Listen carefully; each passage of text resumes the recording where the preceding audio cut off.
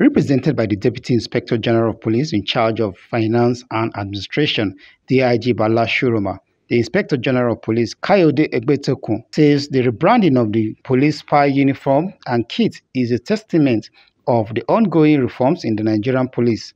He stressed that the change instills professionalism and visibility of the spy police in their operations. This was towards ensuring that our spy personnel present a professional and well-groomed image, commensurate with their responsibilities.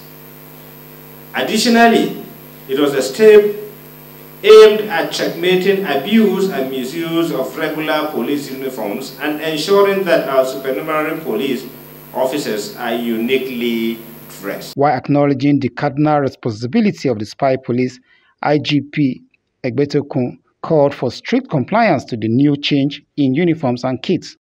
Meanwhile, the Force Public Relations Officer, ACP Olumuyiwa Adejobi, says the force has arrested an anonymous hacker following a complaint from the Office of the Secretary to the Government of the Federation for leaking classified documents.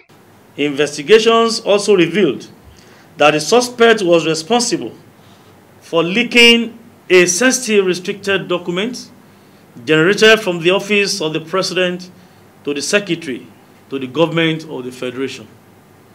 The suspect had also illegally accessed police restricted document data and posted directives from the Office of the Inspector General of Police and many other restricted documents with the aim of jeopardizing the security network in Nigeria. The force spokesman reiterates the force commitment in protecting national critical assets. Dominic, Eyemese, ITV News.